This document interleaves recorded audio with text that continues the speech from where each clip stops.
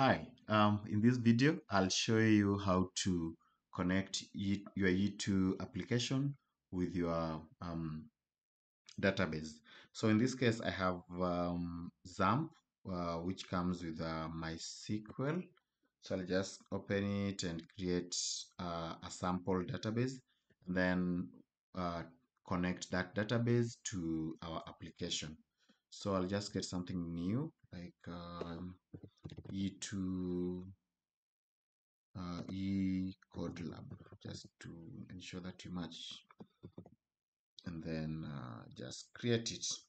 So in my case, I don't have any tables. I just create a sample table like let me see simple thing like products. Then click create product, and then there's ID, there is name, and price. Then there is what else? Anyway, that's enough for the video. So I'll just set this to auto increment. In terms of the type is int. There's something, yeah, index is primary index. Just this is very important. For the name, I'll just put varchar of length 255. For price, I'll just leave it at let's just leave it at decimal of maximum of 10 with the decimal places of 2. I think that's enough. So I'll just save it quickly. So we have a product, we have a table, then now we have a product. So I want to quickly connect that with our application. So I'll come back to the application, and then under config db, you can find there is these configurations. So the key thing that you need to change here is the db name. In this case, it's eCodeLab.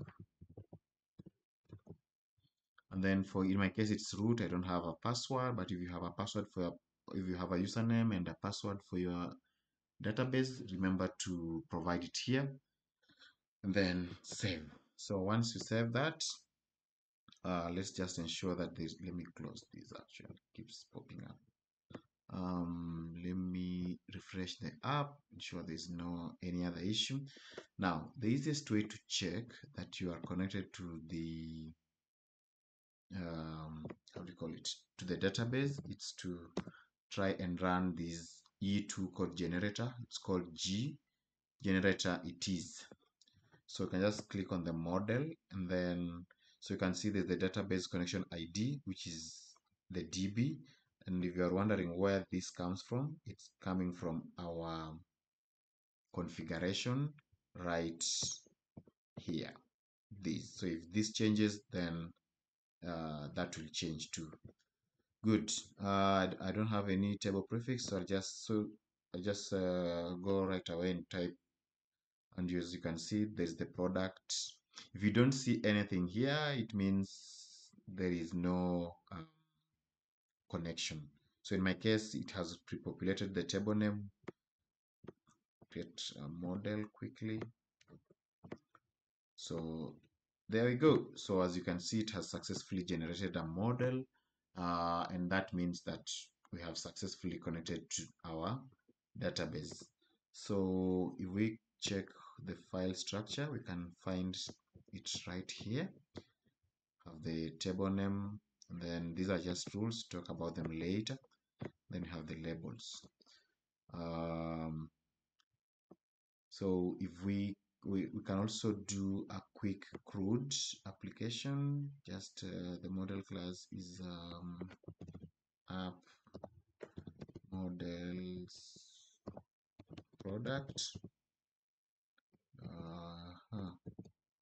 Don't worry about these ones. We are just creating a simple CRUD application to manipulate different the products table, the data in the products table, sorry. Then product controller. So with the view path, I'll just leave it empty, then preview, generate.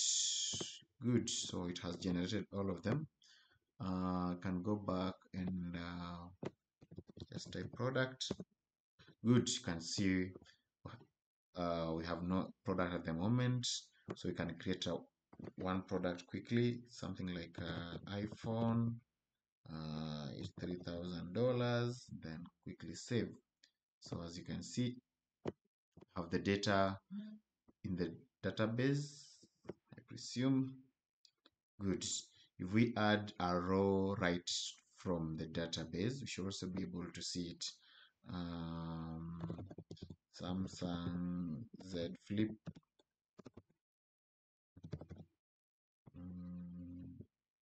maybe $4,000, something like that. And also another phone, Samsung A whatever. Maybe the price is 1,500. So I'll just go.